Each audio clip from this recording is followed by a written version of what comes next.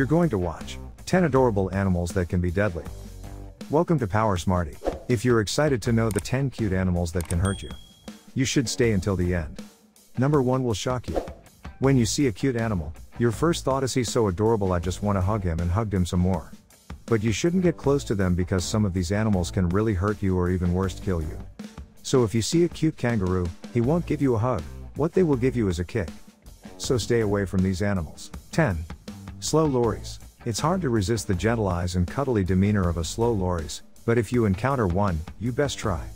Though they look like benign baby Ewoks, these vicious mammals are actually quite venomous, and if they feel attacked, they can, and will, mix their toxins into their saliva and fur to harm perceived predators.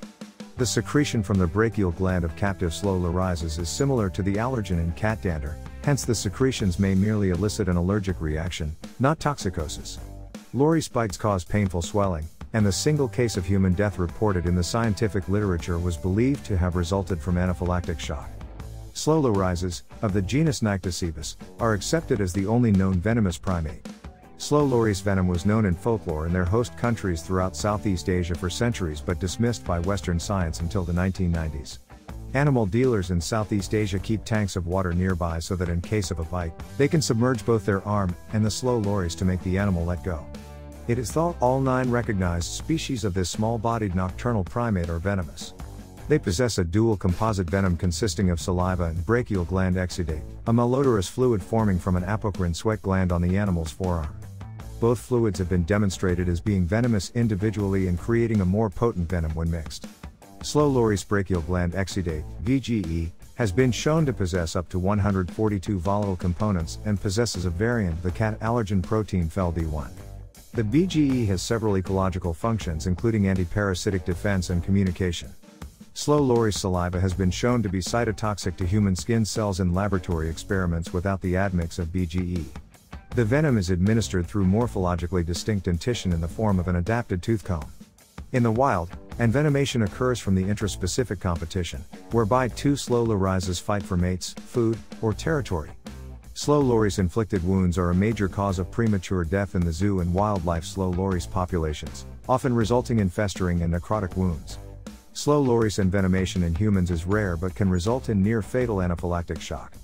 A suite of additional effects of the venom has been documented, including ranging from mild to permanent disfigurement and mobility loss and near death. To protect itself, the slow loris has also been observed to rub the venom on its fur. It then has the ability to chemically defend itself from a predator, making itself unpalatable and able to fend off predators with burning. If you thought number 10 was cute and able to hurt you, you should see number 1. It will shock you. 9. Wolverine. No, we're not talking about Hugh Jackman's obviously deadly Wolverine. We're talking about the character's source material, an elusive weasel with an insidious unmatched ferocity. Their name derives from a German word meaning devours, much an appropriate moniker, given that this creature will hunt anything and everything it comes across, humans included. Anatomically, the wolverine is a stocky and muscular animal. With short legs, broad and rounded head, small eyes, and short rounded ears, it more closely resembles a bear than it does other mustelids.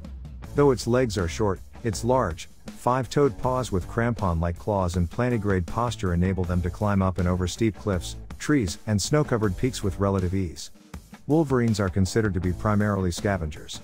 A majority of the wolverine's sustenance is derived from carrion, on which it depends almost exclusively in winter and early spring. Wolverines may find carrion themselves, feed on it after the predator, often a pack of wolves, has finished, or simply take it from another predator. The wolverine is also a powerful and versatile predator. Prey mainly consists of small to medium-sized mammals, but the wolverine has been recorded killing prey such as adult deer that are many times larger than itself. Prey species include porcupines, squirrels, chipmunks, beavers, marmots, moles, gophers, rabbits, voles, mice, rats, shrews, lemmings, caribou, roe deer, white-tailed deer, mule deer, sheep, goats, cattle, bison, moose, and elk. Smaller predators are occasionally preyed on, including martens, mink, foxes, Eurasian lynx, weasels, and coyote and wolf pups. Wolverines have also been known to kill Canadian lynx in the Yukon of Canada. 8. Tasmanian devil. Whether they're protecting their family, feeling threatened, or fighting for food, the Tasmanian devil has been known to go into a fit of rage, not unlike its legendary cartoon portrayal. In fact, The Australian marsupial got its name long ago thanks to these devil-like displays. If you ever find yourself near one, remove yourself from the situation as quickly as possible. Despite their lack of extreme speed, there have been reports that devils can run at 25 kilometers per hour, 16 miles per hour, for 1.5 kilometers, 0.93 miles, and it has been conjectured that, before European immigration and the introduction of livestock, vehicles, and roadkill, they would have had to chase other native animals at a reasonable pace to find food. Pemberton has reported that they can average 10 kilometers per hour, 6.2 miles per hour, for extended periods on several nights per week, and that they run for long distances before sitting still for up to half an hour, something that has been interpreted as evidence of ambush predation. Devils can dig to forage corpses, in one case digging down to eat the corpse of a buried horse that had died due to illness. They are known to eat animal cadavers by first ripping out the digestive system, which is the softest part of the anatomy, and they often reside in the resulting cavity while they are eating. 7. Leopard. Given their unpredictable behaviors and impeccable hunting skills, leopards are generally considered to be more dangerous to humans than lions. In fact, according to the Tata Institute of Fundamental Research, in some parts of India, leopards are responsible for more human deaths than every other large carnivore combined. Most leopards avoid people, but humans may occasionally be targeted as prey. Most healthy leopards prefer wild prey to humans, but injured, sickly, or struggling cats or those with a shortage of regular prey may resort to hunting humans and become habituated to it. Although usually slightly smaller than a human, an adult leopard is much more powerful and easily capable of killing one. 2 extreme cases occurred in India. The first leopard, the leopard of Rudraprayag, killed more than 125 people. The second, the panther leopard, was believed to have killed more than 400. Both were killed by the renowned hunter and conservationist Jim Corbett. Man-eating leopards are considered bold and difficult to track and may enter human settlements for prey, more so than lions and tigers. Author and big game hunter, Kenneth Anderson, had the first-hand experience with many man-eating leopards and described them as far more threatening than tigers. 6. Panda. Because panda bears are almost entirely herbivores who feed on bamboo, they require an immensely high bite force in order to crack through bamboo stems. But even though they don't desire flesh for feeding, they will attack humans, and when they do, as reported in the International Journal of Clinical and Experimental Medicine, their puncture wounds are severe and sometimes even deadly. The giant panda is a terrestrial animal and primarily spends its life roaming and feeding in the bamboo forests of the Qianling Mountains and in the hilly province of Sichuan. Giant pandas are generally solitary. Each adult has a defined territory and a female is not tolerant of other females in her range. Social encounters occur primarily during the brief breeding season in which pandas in proximity to one another will gather. After mating, the male leaves the female alone to raise the cub. Pandas were thought to fall into the crepuscular category, those who are active twice a day, at dawn and dusk. However, Jin Dongzhang found that pandas may belong to a category all of their own, with activity peaks in the morning, afternoon, and midnight. Due to their sheer size, they can be active at any time of the day. 5. Leopard seal. People love to think of seals as cute ocean puppies, but the leopard seal is more than meets the eye.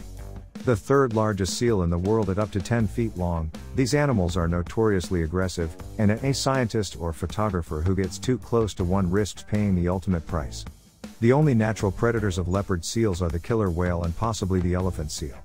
Its canine teeth are 2.5 centimeters, 1 in. It feeds on a wide variety of creatures. Young leopard seals will usually eat mostly krill, squid, and fish. Adult seals probably switch from krill to more substantial prey, including the king, adelie, rockhopper, gentoo, emperor and chinstrap penguins, and less frequently weddell, crab-eater wrasse, and young southern elephant seals. Leopard seals are also known to take fur seal pups. When hunting penguins, the leopard seal patrols the waters near the edges of the ice, almost completely submerged, waiting for the birds to enter the ocean. It kills the swimming bird by grabbing the feet, then shaking the penguin vigorously, and beating its body against the surface of the water repeatedly until the penguin is dead. Previous reports stating the leopard seal sinks its prey before feeding have been found to be incorrect. 4. Anteater. The anteater's claws are an incredible 4 inches long, making them capable of fending off beasts like pumas and jaguars. And if a predatory beast like the puma is scared of the anteater, then it's safe to say that we humans should be too. Anteaters are mostly solitary mammals prepared to defend their 1.0 to 1.5 mi2, 2.6 to 3.9 square kilometer territories. They do not normally enter a territory of another anteater of the same gender, but males often enter the territory of associated females. When a territorial dispute occurs, they vocalize swat and can sometimes sit on or even ride the back of their opponents. Anteaters have poor sight but an excellent sense of smell, and most species depend on the latter for foraging, feeding, and defense. Their hearing is thought to be good. With a body temperature fluctuating between 33 and 36 degrees Celsius, 91 and 97 degrees Fahrenheit, anteaters, like other xenarthrans, have among the lowest body temperatures of any mammal and can tolerate greater fluctuations in body temperature than most mammals. Its daily energy intake from food is only slightly greater than its energy need for daily activities, and anteaters probably coordinate their body temperature so they keep cool during periods of rest, and heat up during foraging. 3. Duck-billed platypus. Not only is the duck-billed platypus one of the few mammals to lay eggs, but it's also one of the few to be venomous. The males are capable of delivering a sting that feels like hundreds of hornet stings, and victims of an attack will be out of commission for weeks. While both male and female platypuses are born with ankle spurs, only the male spurs deliver venom, composed largely of defensin-like proteins, DLPs, 3 of which are unique to the platypus. The DLPs are produced by the immune system of the platypus. The function of defensins is to cause lysis in pathogenic bacteria and viruses, but in platypuses, they also are formed into venom for defense. Although powerful enough to kill smaller animals such as dogs, the venom is not lethal to humans, but the pain is so excruciating that the victim may be incapacitated. Edema rapidly develops around the wound and gradually spreads throughout the affected limb. Information obtained from case histories and anecdotal evidence indicate the pain develops into long-lasting hyperalgesia, a heightened sensitivity to pain, that persists for days or even months. Venom is produced in the crural glands of the male, which are kidney-shaped alveolar glands connected by a thin-walled duct to a calcaneus spur on each hind limb. The female platypus, in common with echidnas, has rudimentary spur buds that do not develop, dropping off before the end of their first year, and lack functional crural glands. The venom appears to have a different function from those produced by non-mammalian species. Its effects are not life-threatening to humans, but nevertheless powerful enough to seriously impair the victim. Since only males produce venom and production rises during the breeding season, it may be used as an offensive weapon to assert dominance during this period. Similar spurs are found on many archaic mammal groups, indicating that this is an ancient characteristic for mammals as a whole, and not exclusive to the platypus or other monotremes. 2. Kangaroo. Though kangaroos don't tend to attack humans directly, they do have a penchant for harming dogs, which often leads to altercations between kangaroos and dog owners. For instance, recall the viral video of a man punching a kangaroo in the face to save his dog. Fighting has been described in all species of kangaroos. Fights between kangaroos can be brief or long and ritualized. In highly competitive situations, such as males fighting for access to estrus females or at limited drinking spots, the fights are brief. Both genders will fight for drinking spots, but long, ritualized fighting or boxing is largely done by males. Smaller males fight more often near females in estrus, while the large males in consorts do not seem to get involved. Ritualized fights can arise suddenly when males are grazing together. However, most fights are preceded by two males scratching and grooming each other. One or both of them will adopt a high standing posture, with one male issuing a challenge by grasping the other male's neck with its forepaw. Sometimes, a challenge will be declined. Large males often reject challenges by smaller males. During the fighting, the combatants adopt a high standing posture and paw at each other's heads, shoulders, and chests. They will also lock forearms and wrestle and push each other as well as balance on their tails to kick each other in the abdomen. 1. Dolphin. Sure, dolphins are cute when you're swimming with them on vacation in Cancun, but they're not nearly as cute when you're reading about how they bludgeon their own offspring to death. If these marine mammals are capable of killing their own young, then just imagine what they could, and would, do to a human. Although dolphins generally interact well with humans, some attacks have occurred, most of them resulting in small injuries. Orcas, the largest species of dolphin, have been involved in fatal attacks on humans in captivity. The record holder of documented orca fatal attacks is a male named Tilikum, who lived at SeaWorld from 1992 until his death in 2017. Tilikum has played a role in the death of 3 people in 3 different incidents, 1991, 1999, and 2010. Tilikum's behavior sparked the production of the documentary Blackfish, which focuses on the consequences of keeping orcas in captivity. There are documented incidents in the wild, too, but none of them fatal. Fatal attacks from other species are less common, but there is a registered occurrence off the coast of Brazil in 1994 when a man died after being attacked by a bottlenose dolphin named Tiao. Tiao had suffered harassment by human visitors, including attempts to stick ice cream sticks down her blowhole. Non-fatal incidents occur more frequently, both in the wild and in captivity. While dolphin attacks occur far less frequently than attacks by other sea animals, such as sharks, some scientists are worried about the careless programs of human-dolphin interaction. Dr. Andrew J. Reed, a biologist at the Duke University Marine Laboratory who studies dolphin attacks, points out that dolphins are large and wild predators, so people should be more careful when they interact with them. You just saw 10 cute animals that can hurt you. Which of all of these animals you think is the cutest animal that can hurt you? Let me know down in the comments. Remember to leave a like and subscribe or this cat will scratch you.